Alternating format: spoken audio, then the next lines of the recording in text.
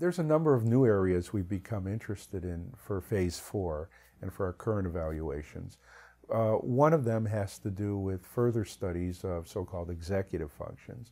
So we're very interested in seeing how people plan, execute, and interpret ongoing activities in front of them. In essence, showing them movies and asking them to make comments about what they're seeing. For example, to divide up a series of actions into episodes. When does one episode begin? When does another one end? And then when does another one begin? And what is the meaning of what they're seeing?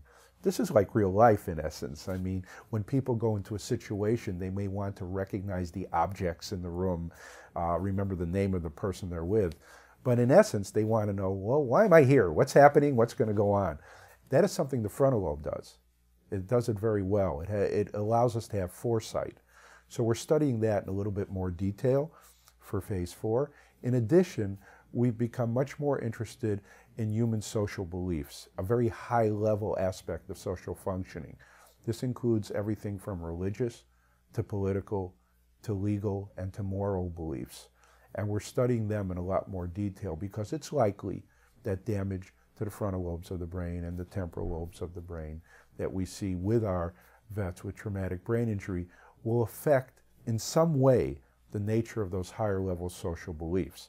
Now, is this meaningful for our day-to-day functioning in life? Well, it could be. I'll give you one example.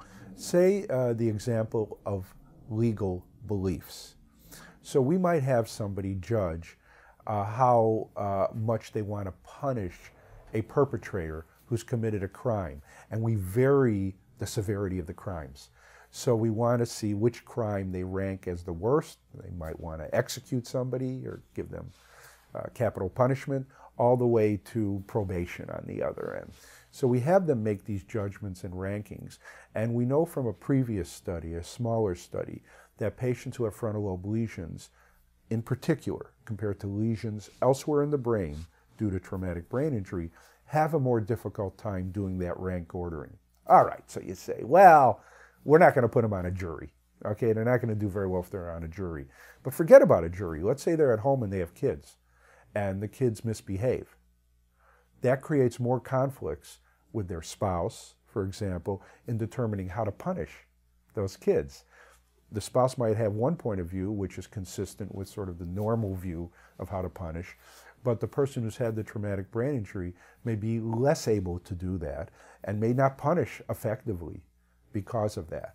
So that's a place where we study a higher belief, which is how you punish somebody for misbehavior, and it can be translated directly into the home, and how to punish a child, for example, for misbehavior.